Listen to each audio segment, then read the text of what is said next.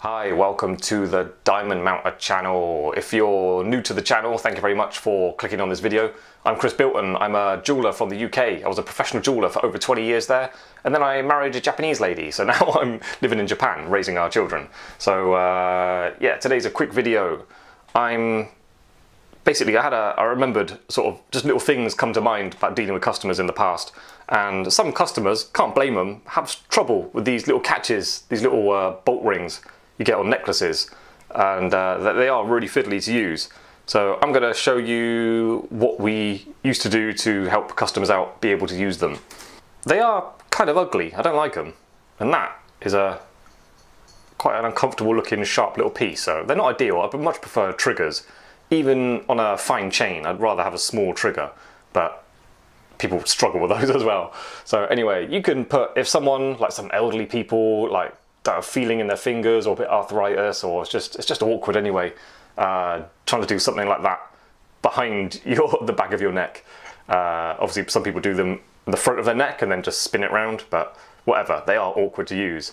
So you can keep putting bigger ones on, but then they just look so terrible. So if, say for instance, you want to use the same bolt ring, you can do so, but you can make the other end easier to use. You can make the loop easier to find with the bolt ring. So I'm going to show you a little trick to do that. I just spotted something with this chain. Look, this is no good, right? Because that one, laying the chain flat, bolt ring goes through there, but then this one is turned 90 degrees. This is no good, my friends. I'm surprised a manufacturer would sell them like that. Anyway, right, so we are modifying this. So to take these off, I'm just going to snip it, but you can unsolder them by holding, if you've got a sharp pair of tweezers, I would just have that, hold it there, if I can do it, looking through the screen on the camera. Yeah, I'll just hold it there and then get it hot and then pull that off gently. They're not difficult to pull off, but heat them up gently because they do melt quite quickly as well. They're only a thin bit of metal. Anyway, right, so I'm going to snip these off and then I'll show you how I would modify it to make it more usable to a customer who is having problems. Side cutters. Snippy, snippy.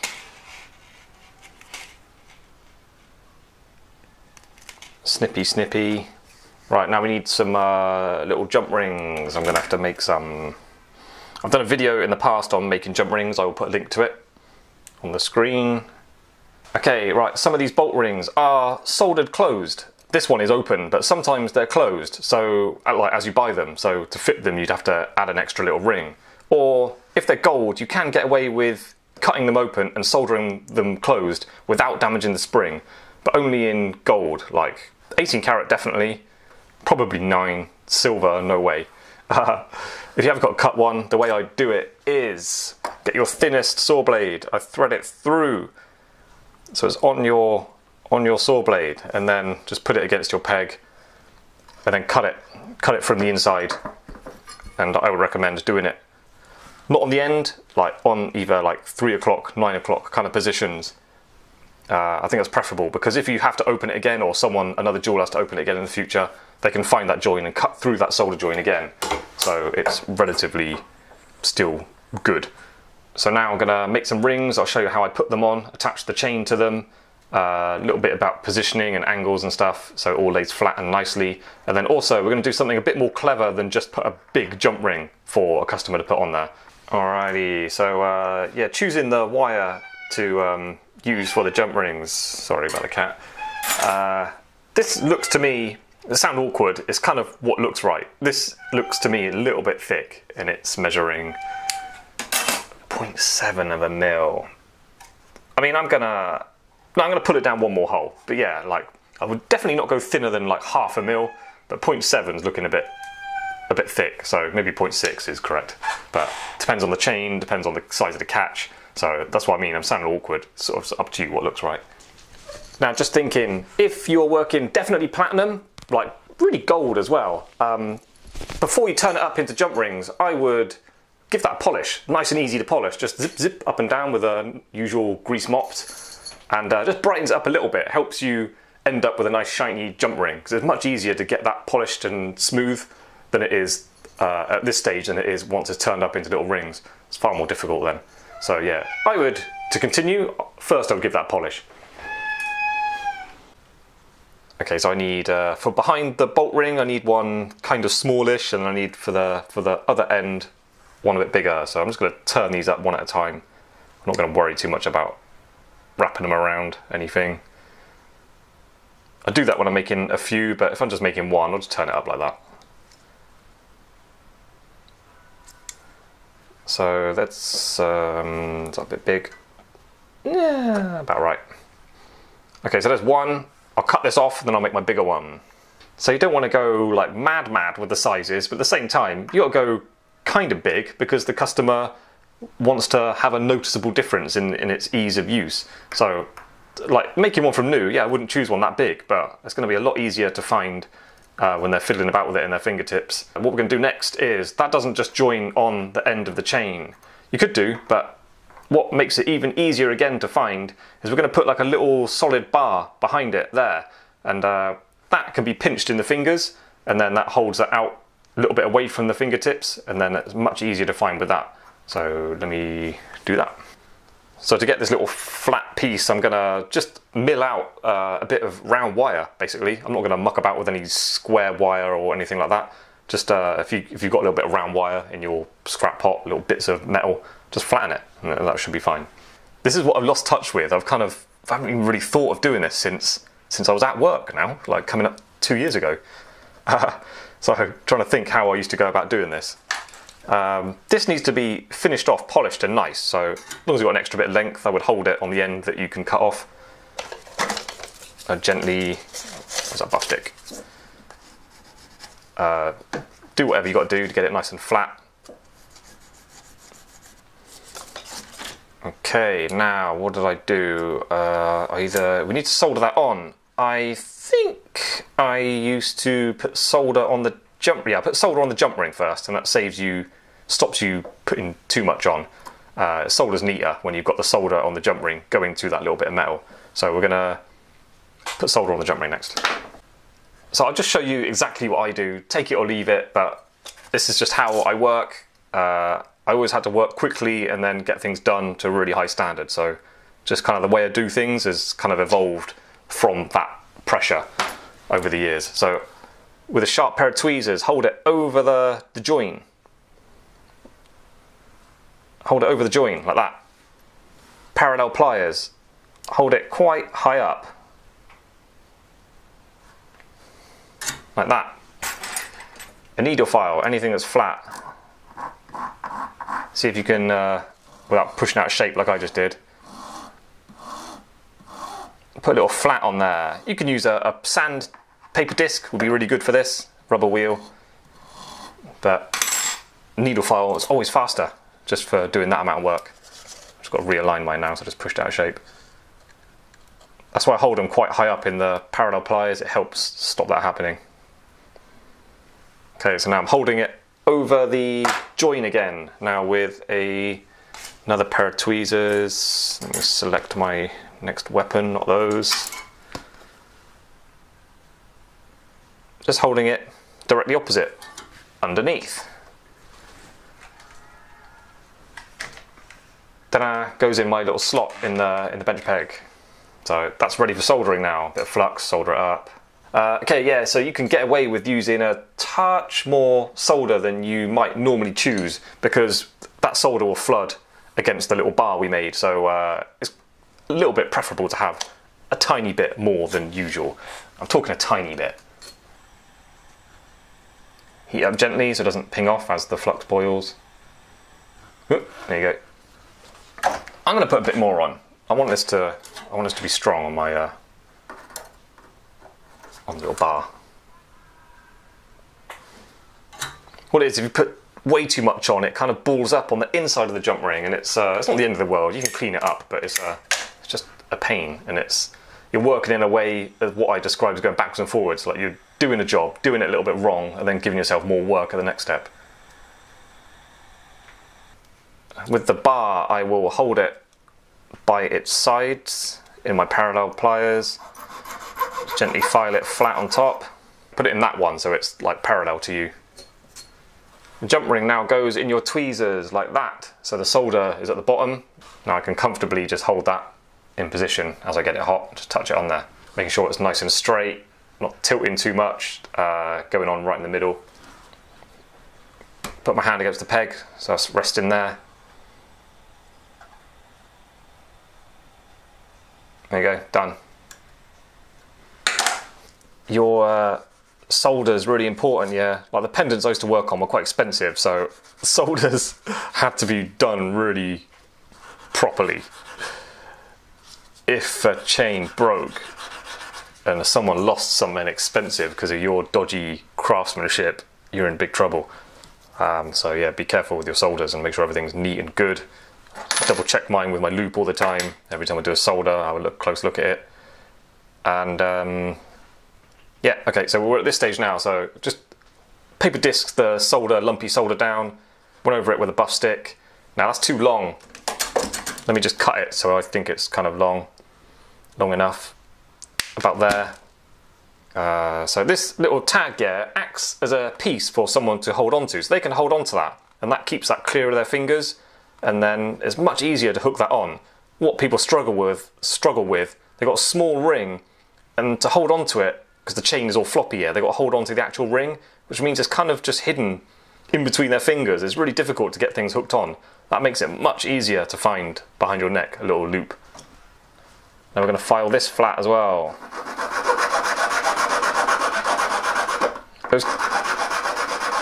The corners are sharp here, that's not going to be very nice. So maybe, you don't have to do this with a file, like polishing it might take these off, but just take the sharpness of the corner off a little bit. Next, I'm picking up that smaller jump ring to work with, so I'm just going to open that up a little bit. I know this is open, this bolt ring, but I'm just going to assume it's not like a quality one, a quality new gold one. So hook that on, then obviously close it up. Look closely at what you're doing, make sure it's closed up nice in line and the join is touching nice and tight. I know it's only a small jump ring, but it's important it's done well. Holding that above the join. Holding that on the join, sorry. And I've got to carefully put a flat on this, same as we did with the other jump ring. Again, paper disc might be better. Actually, it was in there, wasn't it? There you go. Good job. Picking up the chain, have a close look at the links. They are turned up and soldered one end. Find the end of the link that is soldered, which is this one. If you can't see clearly with your eyes, look with your loupe. Again, sharp tweezers holding it over that solder join. Now the other side. Obviously it depends what kind of chain you got, but I'm working with this kind of trace chain. Holding it from the opposite end.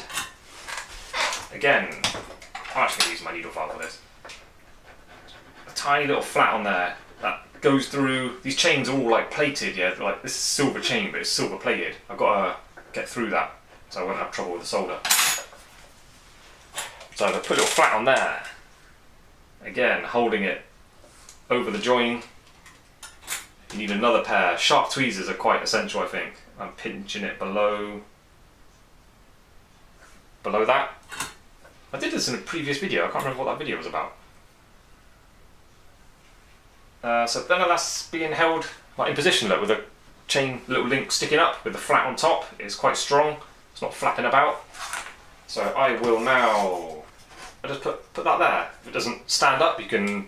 If you've got any of these spring tweezers, sometimes you can pinch them on the back and just sat them there, but a bit of flux. I'm going to put, I mean you can put solder on this ring and then solder it to that, but you do it ends up neater if you put solder on the link and then flood that solder to the piece. It just helps with the correct amount of solder you're putting on.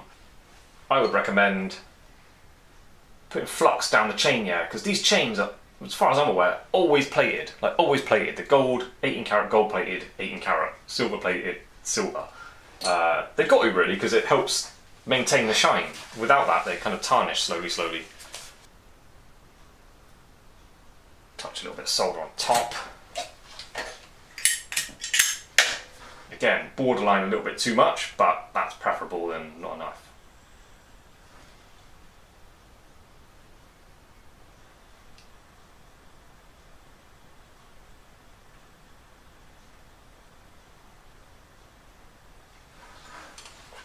Let that flood on. Now picking up my small ring with the bolt ring attached, holding it with tweezers directly underneath the join, so the flat I put on it is right on the top. That goes in the slot.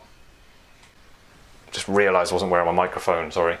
Now I recommend fluxing the whole thing. This is silver, so it's more risk to damaging that spring. If this was gold, an extra little ring on the side, you'd have no trouble at all, but this is silver, so don't want to bolt it up if at all possible.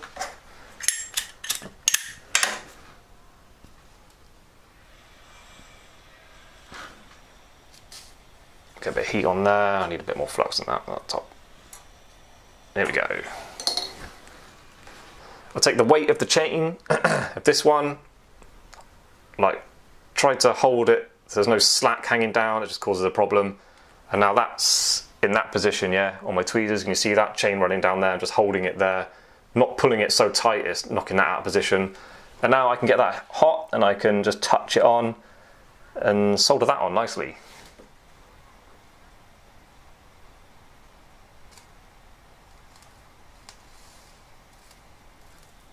Okay, we got it.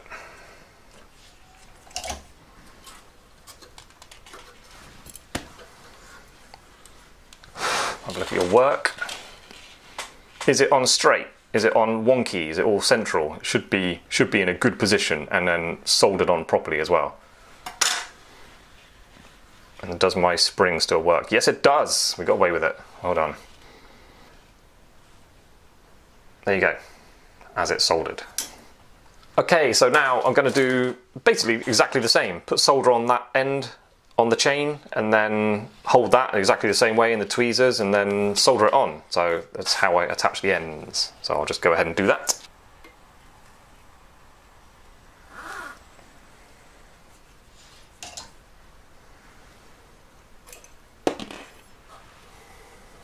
There you go, there it is, fresh off the soldering block.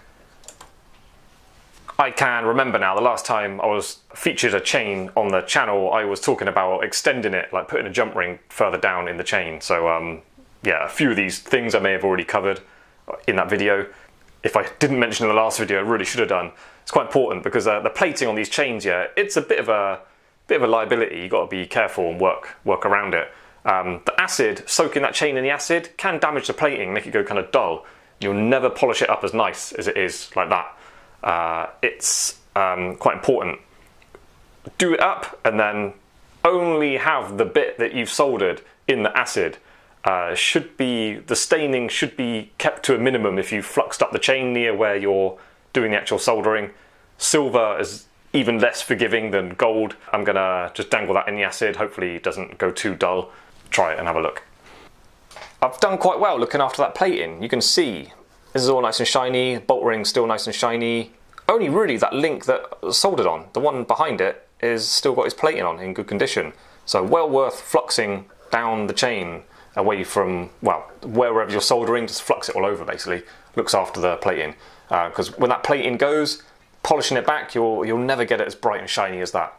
So it's quite important to look after it best you can. I'd like double check, have a look at it from the side. If you need to, if it's slightly bent, like give it a tweak, you're allowed to do that. Just get it nice and flat. Everything should be straight and in line. If there's any kind of lumps on solder joins, get a rubber wheel, like just touch those up. And then it should be quite easy to polish. There you go, there's my finished tag. Now you can see, if this was a quality item, I was finishing properly. If you look there, there's a bit of a dull patch. I would be going back to the polishing motor to fix that. In white gold, obviously, he's going to need rhodium plating. Again, rhodium plating, I would only plate the bit you've worked on, just this area. If you start plating up the chain, like there to there, it might look different to the rest of it. Customer notices that. It's trouble because it's very difficult to, well, it's kind of impossible really to correct that. So, yeah, be careful and have a close look. Look at what you're doing. Make sure it's all finished nicely. Everything should be straight. that's a piece which can now be held onto all the way here. Much easier to do, and you didn't got the same bolt ring. I mean, you may have put a bigger ring on there as well. Depends how severe the problem was for the customer, but fixing this end rather than this end is sometimes a possibility. So there you go. Sometimes customers like, I can't do it, I need a bigger catch, I need a bigger catch. Like, maybe they do need a bigger catch, but it's not the whole story. Sometimes it's being able to hold the other piece in position. Now that is much easier to hold. Hold really steadily and hold strong. Let me try it. I'm not someone who practices this kind of thing at all. Oh, there you go, did it straight away. There you go, easy. Does it suit me? Forgot to mention, this tag is also a great opportunity for hallmarking. So if you're making something new and you want this kind of tag on there, because I know when you buy these chains, they come with it's like the chain manufacturers save money by putting a really small ring on there. So maybe an idea to have this kind of tag there anyway. That solid bar is a great place for hallmarks. Maybe even something personalised engraving. I don't know, the options there, because you've got this little bar there. So it's handy for obviously improving someone's ability to actually put it on and take it off. Also, it's a great place for a hallmark to go. I want to do a few more videos like this. These are kind of just like the day-to-day little jobs you get for customers, and this kind of thing is exactly what my boss used to like promise to people for lunchtime, to be ready by lunchtime. And you're quite often already doing a job that he's already promised someone else to do for lunchtime, like sizing a ring or whatever. So it's really common, always put under that kind of pressure to finish things quickly. And they had to be done to a high standard. So that's why I've ended up with these kind of methods of exact ways to hold tweezers and do that, and like I was showing in the video. So that's my way I developed over the years to actually get things done quickly and to a high quality with little results. Because, you know, if you have a problem with a solder join and you've got to go back a step and do it, it wastes so much time. So it's important to be able to do it correct first time. So that's how I do it. And working for people that train you up to a high level, that's great. But it's the customers you are essentially working for, and the type of customer you have really affects your skill level and your ability as a jeweller. The customers where I worked, living in one of the wealthiest areas in London, I mean, they're wearing the most expensive jewellery, they come to collect their jewellery driving a brand new, like, top of the range car. They know about quality, they go on holidays, the most expensive holidays, in the best restaurants, the best hotels. They know about quality, so if they look at something you've done, it's a bit wonky, a bit dodgy, or a solder line showing, they're going to let you know about it. They won't accept it. So I think I should give credit to the customers more than the people actually training me up as a jeweller, because they're the ones that really made it essential for me to step my game up and become a good jeweller. So I'm happy to be able to show exactly what I do on the videos, take it or leave it, but if you want to work to go directly to a high quality finish, then do things the way I did it, because it's tried and tested over years. Right, anyway, patrons. Tell you what's really nice here, the feeling of gratitude, like starting this Patron account and then people like signing up and giving me money once a month. It was a small amount, £1, £5 or £10. £10 is the maximum I asked for a month.